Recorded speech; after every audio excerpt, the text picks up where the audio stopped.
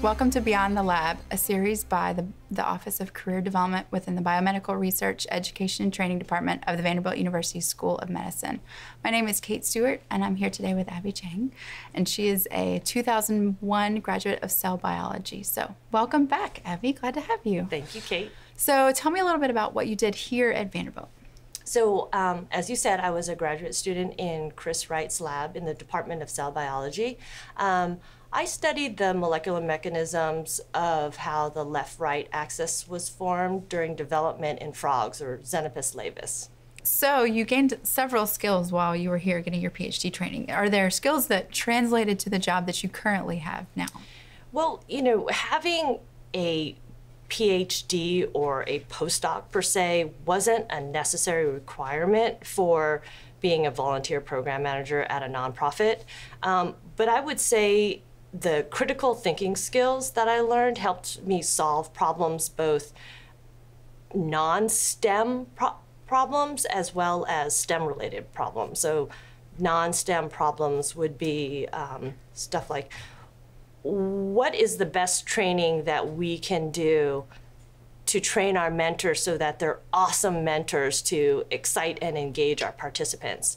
A STEM-related problem would be, we have no more of this very, very critical material that is needed for this science activity.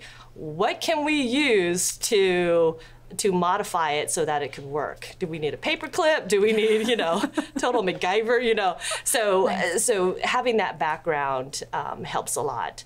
And most importantly, it allows me to engage with the volunteers, because many of them are undergraduates that are thinking about their next step. Do I want to go to graduate school?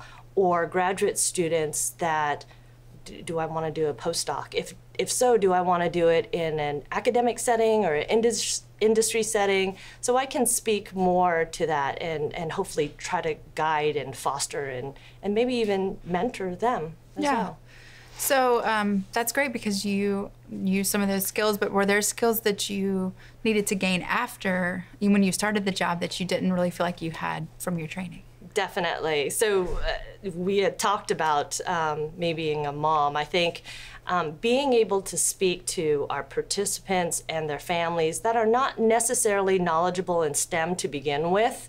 Sure. So speaking with them, communicating with them, interacting with them from all age groups, from K to 12th grade and their parents as well. I think being a mom helped that because there's no on-the-job training. It's a lot of trial and error on what works, how do you engage a child, what do you say to a child of a particular age. You're not going to say what you're going to say to a 5th grader, what you're going to say to a kindergartner. Sure. And it relates very well with the parents too, because it's not just the participants that we engage, it's also the parents. Right. They know that I'm a mom and they like me for it. We can talk about, oh, I have a 5th grader at home and she wants an iPhone, and how do you deal with all the rules and the expectations around that? So I think that's that's one thing that has that I needed to gain that I didn't get during a postdoc or a graduate student. Okay, good. Tell me, what are the steps that you took, I guess, from your postdoc to get your current job? So we moved from San Francisco when I was at University of California at San Francisco in 2007. In 2008, I had 2 young kids, a 3-year-old and a 1-year-old. I was a stay-at-home mom, and I didn't necessarily seek out to become an out-of-school time informal educator, or I'm going to work at a nonprofit. I was looking to jumpstart my career after being a stay-at-home mom and the primary caretaker. What can I do? Well, why don't I volunteer? And so I volunteered at Science Club for Girls at the Newton site, which was a Saturday program, because I was the primary caretaker, so that my husband, when he came home from work, he could take care of the girls while I volunteered. Yeah. I did that for about 2.5 years, and then when the program manager was leaving, I applied and interviewed for the job, and I had an advantage because I knew the ins and outs of that organization because I was a volunteer at the very lowest level, at the base level, I guess I should say. Right.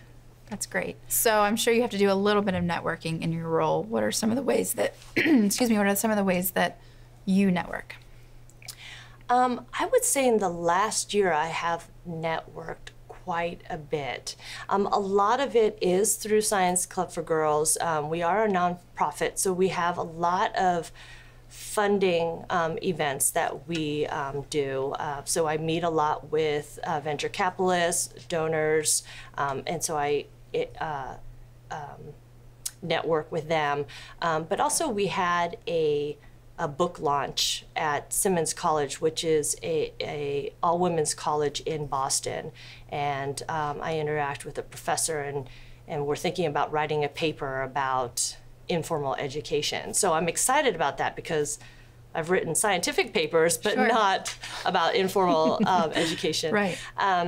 Conferences, I interact with other educators in STEM. What else? Trainings. I was a Sci Girls Train the Trainer.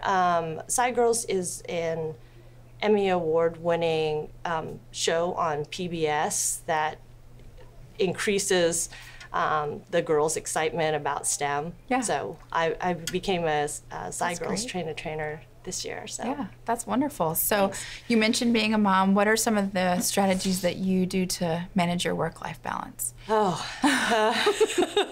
as you know, it's not really a balance. It's like a seesaw. When work is really difficult, sometimes you have to let things slide on the personal side, and also conversely on the professional side. My husband is great. He works really well. We're a great team. I do have to say I am a part-time worker at Science Club for Girls. I'm part-time staff. I work 20 hours a week and only seasonal. So I work during the school year because it is linked in with out-of-school time education.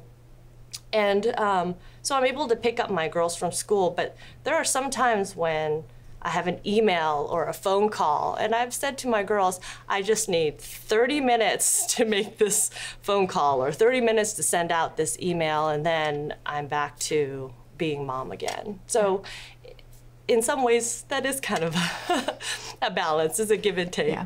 Okay.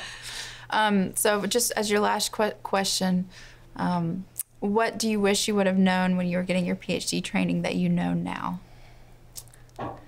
I wished I sought out more mentors.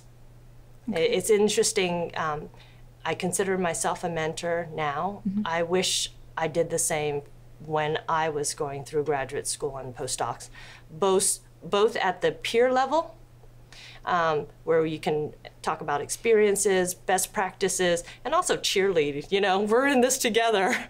But also at the supervisor level, I always had my mentors, the lab PIs, but I wish I sought out other PIs and have a candid conversation.